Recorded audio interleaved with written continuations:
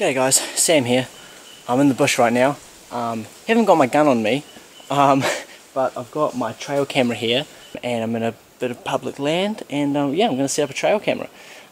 So I couldn't go hunting this morning, but I still wanted to get out in the bush, so I've got my trail cam back and decided why not chuck it out in here. I've always wanted to put it here in this general area. It's what I call the pig maze, because it's a bloody maze, but there's pigs everywhere. And I'm gonna set it up basically on this tree, looking out this way. So there's a beautiful game trail that comes along this way and goes off that way, and there's another game trail that comes from that way to here, and there's heaps of footprints, I mean all over the place. Look at that, it's a pretty good mark there. Over here, check this out, some awesome footprints. And that log has been, look at that, all the moss and stuff has been rubbed off it because things have been, you know, rubbing against it, jumping over it. There'll be pigs and stuff going over there. So yeah, I'm just going to set it up here, and while I'm at it, I want to just show you guys a couple tips that I use when setting up a trail camera. So the first trick is obviously picking a spot. Right, so as I just showed you, this is a beautiful spot. It's nice and open, and there's not too much stuff that's going to move around directly in front of the camera and set it off without there being an animal there. That's really important. So I might, you know, break some of these branches here just to really kind of clear the area. This is a major reason why I chose this spot, because it's so super open. So hopefully any animal coming along will, you know, set those off to move over there, but those shouldn't move too much in the wind. And there's not really any foliage around here that could blow in front of the camera. I'm going to take this thing down because these thingies here could set off the side sensors, so I'll whip that over to the other side. The next main thing is positioning.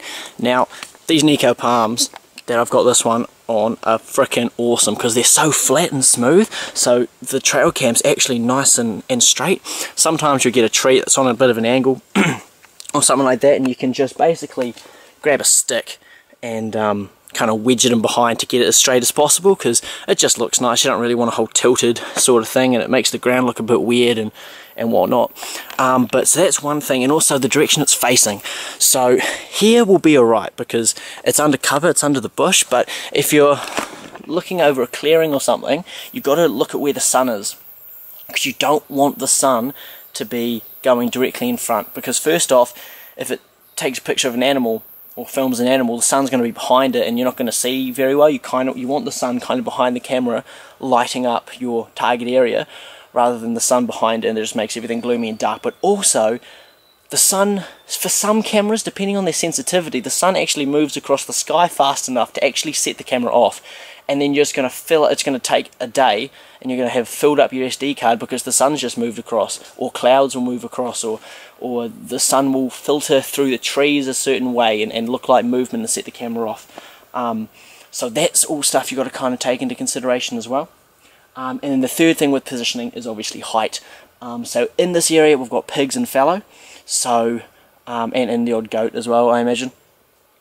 So we don't need the camera to be super high, because if you have it too high, you're going to see the ears and you're going to see the tips of antlers or whatever. If you set it too low, you're just going to see their feet. So here I've got a pretty good height, I reckon. It's about, I don't know, probably not quite a meter off the ground. Yeah, and you just got to kind of look out, get to its height, and basically that's what we're going to be seeing, because the camera's got quite a wide kind of angle to it. And yeah, I mean, obviously it's hard to know what the perfect angle is, and you kind of need to experiment a little bit with your camera to figure it out, because it might be a little bit higher, a little bit lower than what you're anticipating. So if you're using the same area, you know, multiple times, then you can just adjust it accordingly. You know, go back a week later and see if anything's walked past and kind of see. But if you're moving around like to a different spot every few weeks, like I'll be doing, yeah, you just got to kind of guesstimate, and you know, chances are she'll be right, to be honest. So yeah, that's positioning.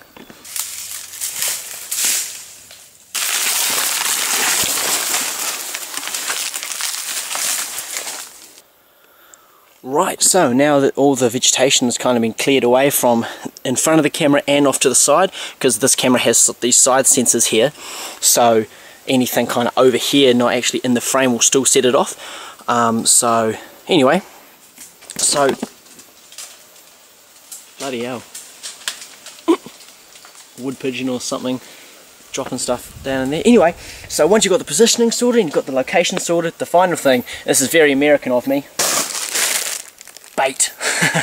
So you obviously don't have to do this. This is a bit of an experiment, to be honest. I think Keeping It Wild has done this too, but I just wanted to do it myself as well. So I've got here an entire iceberg lettuce, not contaminated by human smell as of yet, so that'll be interesting to see. So I'm basically going to open the bag and just drop it and try not to touch it with my bare hands.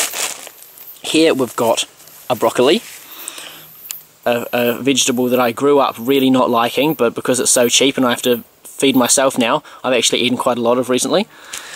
And then some apples. So obviously I'll take the stickers off, so nothing eats a sticker. But yeah, something a bit sweet. And what I'm going to do, I'm actually going to break one of these open, just to really get the smell out there. Because obviously pigs have an awesome sense of smell, and it'll be interesting to see if my scent on them affects it that much. It might make them a bit, you know, hesitant. And yeah, this is assuming that a pig comes and eats it, or a deer. That'd be cool to see a deer munching on some broccoli or some lettuce.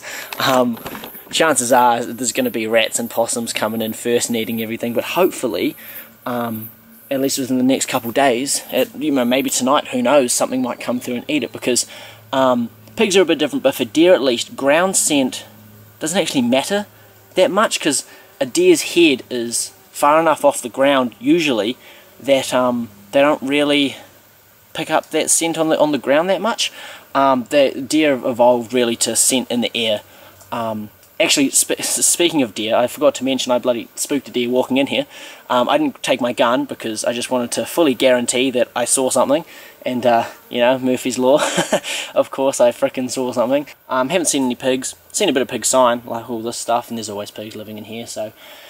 But anyway, we'll lay out all these vegetables and fruit, and we'll see what eats what. Alrighty, and now, of course, the most important step, the final and most important step that a surprising number of people forget, is turning the camera on. So this is a Dassault trail camera.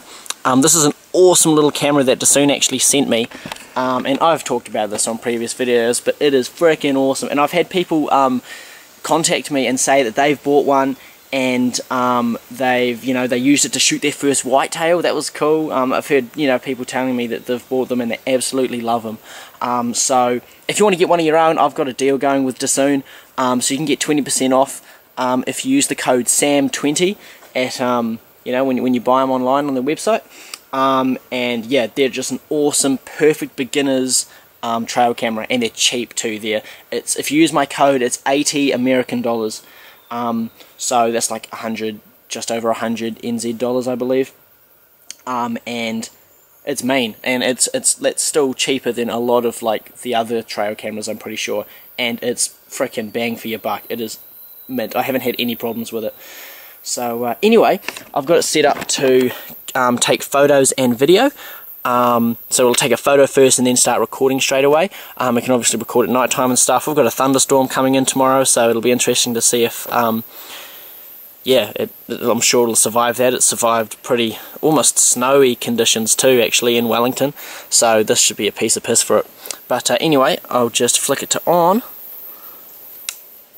There we go, the countdown is on. Click it up, and yeah, easy as, and then just head back to the car, come back in a couple of weeks, and we'll see what has eaten our broccoli, lettuce and apples. Alrighty, I'll see you guys in a couple of weeks.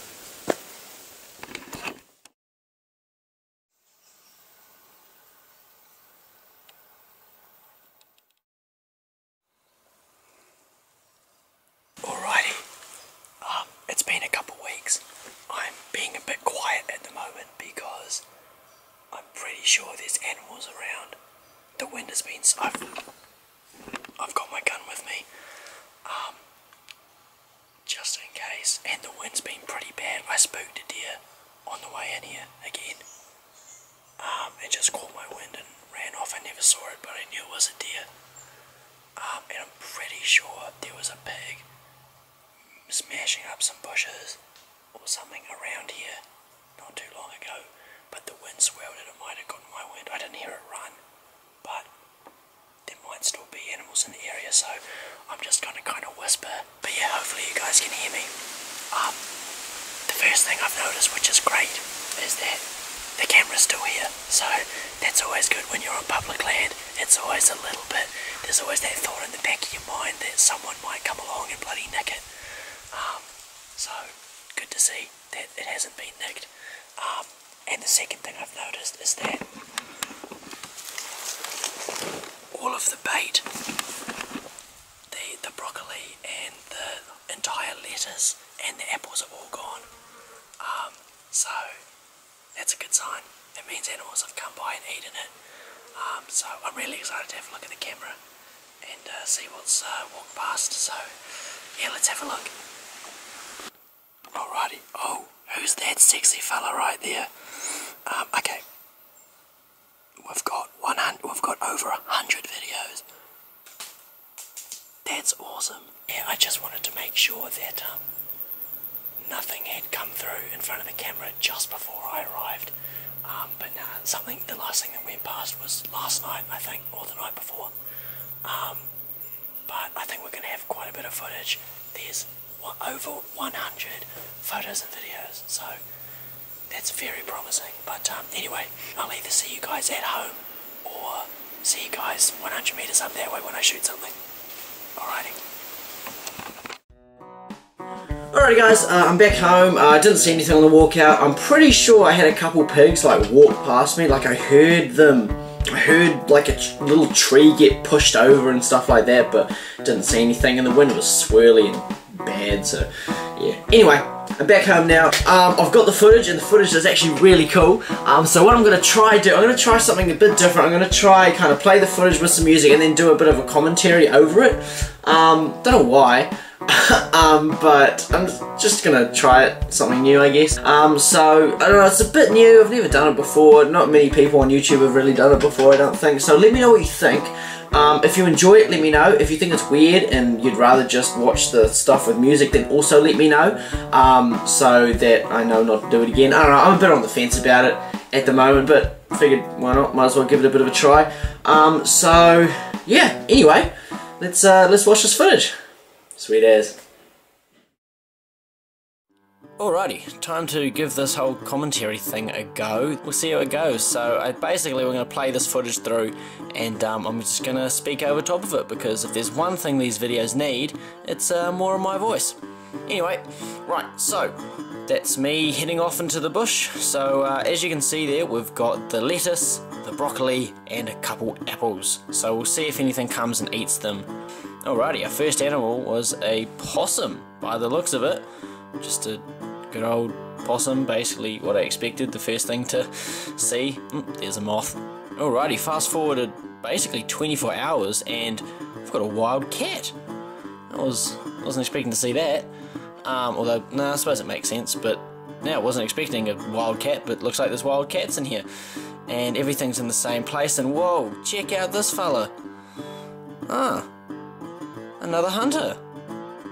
Look at him. He's obviously seen the camera. And he's off. Cool shoes. that's quite funny. He's obviously seen the apple, seen the broccoli and gone, what the heck, and then seen the camera. Good on you, mate, for not stealing the camera. Thanks for that. Hope your hunt was successful. Alrighty. Anyway, not sure what set the camera off here. It's been 3 days now, the 22nd. Everything's still in place. Oh, there goes a possum with a baby. You see that? There's a baby possum on the back of that possum. That's pretty cool. Also, the apples are gone. What? Okay. Oh, here's a deer. G'day, mate. That looks like a very pregnant deer. Looks like she hasn't dropped a fawn yet. Oh, there's one apple still there. She's sniffing around. She's not too sure. She looks like an old mature doe. Holy moly, look at this fella. Bloody hell. Oh, there he goes. Man, what a tank! Look at the size of that thing! Bloody hell, I'm gonna put that next to the deer. It's bigger than a deer! Holy crap, what a beast, what a tank of a pig! Alright, that's a good reason to go back into here. Far out, that thing was huge. When is he coming through? 3 in the morning. Oh, here's another piggy. Another boar by the looks of it. I'm putting that tank next to this pig again. Just look at the size difference. Holy crap. I don't know how big this pig is. I don't think it's huge. But that big boar is freaking massive. Bloody hell. Right, anyway, sorry. Meanwhile, old mate's just, giving the broccoli a sniff. Not too much of a fan by the looks of it. Fair enough. This dude doesn't seem to be super hairy, eh? He's got a bit of a dorsal stripe going, but you can see his skin real clear. Like he's not that dark. If you notice that, like, you know what I mean? Like he looks it kind of looks like the werewolf from Harry Potter. He's just milling around. He's got a cool stripe on him. Alrighty, next day, the 27th this time, and there's another pig. Oh, I wonder if it's the same one. That's hard to tell. It looks about the same size. I think it's another boar. Oh, it might not be. Man, that's hard to tell. Oh. No, same day, same time. Like, my camera just can't decide whether or not to switch to night vision or not. Nah, okay, I think I can definitely see an appendage that a boar would have, not a sow. Yeah, same time, 5:30 in the morning. Nice and light, eh? Yeah, another boar sniffing around. One of his found... Oh, the apple's disappeared. There was another apple there. That's gone. Oh, jeez, don't know when that disappeared. So the lettuce and the broccoli are still there. No idea where the apples are gone. They probably got eaten by rats and possums. And oh, our boar's got a necklace now.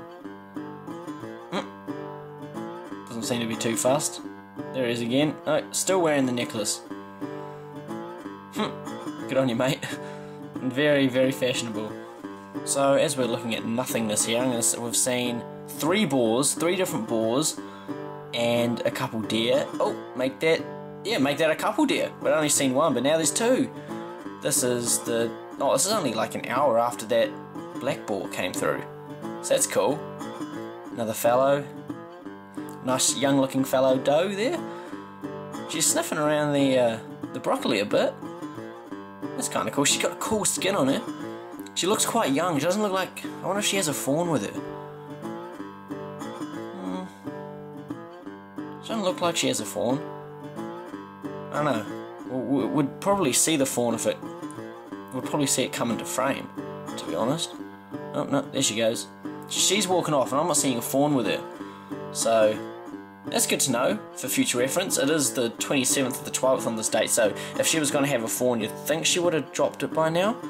So maybe she's too young. Oh, she's come back a couple hours later. I wonder if she's going to eat any of the vegetables. Oh, yes. Oh, that's the stuff. Oh, some rotten lettuce leaf. Oh, yum. Oh, that's what you folks came here to see, isn't it? See a deer eat some lettuce. How exciting. Look at her go. Good on her. Awesome. I fed her. Now, hopefully, she can return the favour and she can feed me. Oh, didn't like that idea. She's pretty skinny, eh? Oh no, she's not too bad. She looks like she's at the age where she should probably have a fawn, to be honest, so I'm a bit surprised she doesn't have one in tow with her.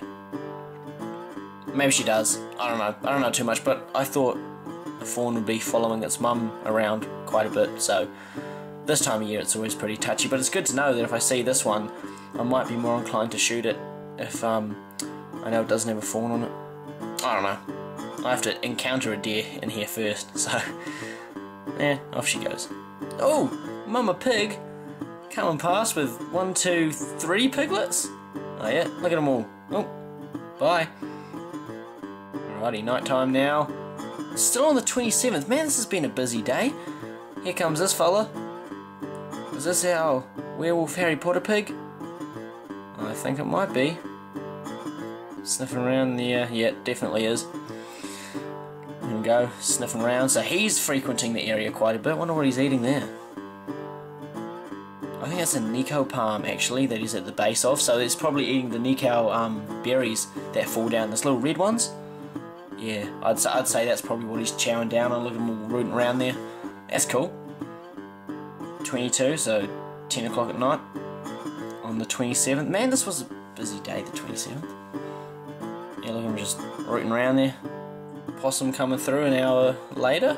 Still on the same day. Oh, he's found the broccoli! Yes, go mates! Finally, something's eaten the broccoli! Man. And of course it was a possum. Nope. Oh wow, almost 24 hours have passed now. Cruising on through. Not stopping to eat more rotten lettuce. 28th again. There's that black pig. See, that's a different one, eh? So, yeah, that's that black boar. So we got the Harry Potter werewolf boar. We've got that black one, and then we've got that absolute tank of a boar. Oh, here comes our werewolf Harry Potter fella again. Nope. This is the 29th, this is a couple days later. Sniffing around. He frequents the area quite a bit, eh? He must have a bit of a loop that he does. He comes through fairly consistent. Oh, there's the possum with its baby! Man, that baby's a bit big, eh? I think you need to move out of home soon, mate. You're taking up a bit of space. Oh, he's listening to me. Oh yeah, there we go. Look at him. Cheeky little bugger. There he goes. There he is. There's our tank again. Man, look at that thing. Bloody hell, that's a big pig. Look at this. Look at the razorback it's got in it. Bloody hell. That's a big fella. Far out. Not sure what the camera's filming here. This is the 31st. This is New Year's Eve. Oh, there goes Possum. Oh, giving us a bit of a show. Alrighty, pig coming through. Obviously heading home after a New Year's Eve party by the looks of it. I'd like to tell you what I was doing at this time, 20 past 12 on the 1st of January, but I'm afraid I can't really remember. Oh, there's our possum, obviously still drunk by the looks of it, from his New Year's party he's just come from. There's our werewolf Harry Potter again, or Harry Potter werewolf pig, I should say. There he goes. Oh, there's our black fella. Good old black boar, man, you can kind of see his tusks, eh? Cruising on through the 2nd of the 1st. This is the day before I arrived, I believe. I think. Oh, jeez, yep, there I am. Bloody hell, alright, cut it off, cut it off.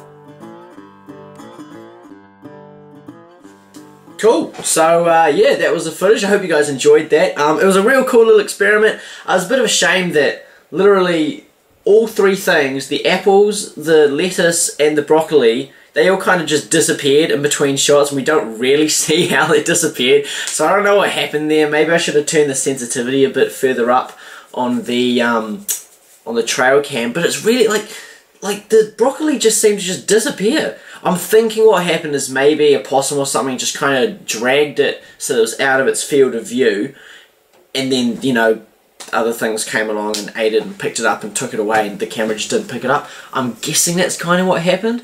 I don't know, but anyway, it was a cool little experiment and I'll probably do it again at some point, to be honest, because it was yeah, real interesting to see, and it's always cool seeing what's in the area. But anyway, I'm going to wrap the video up here, so thank you guys so much for watching. Hope you enjoyed. Don't forget to let me know if you actually enjoyed that commentary or not. Comment down below and let me know, so I know whether or not to do it again in the future. Also, don't forget to follow NZ Chronicles on Instagram if you want to. And yeah, I'll see you in the next video. See you later.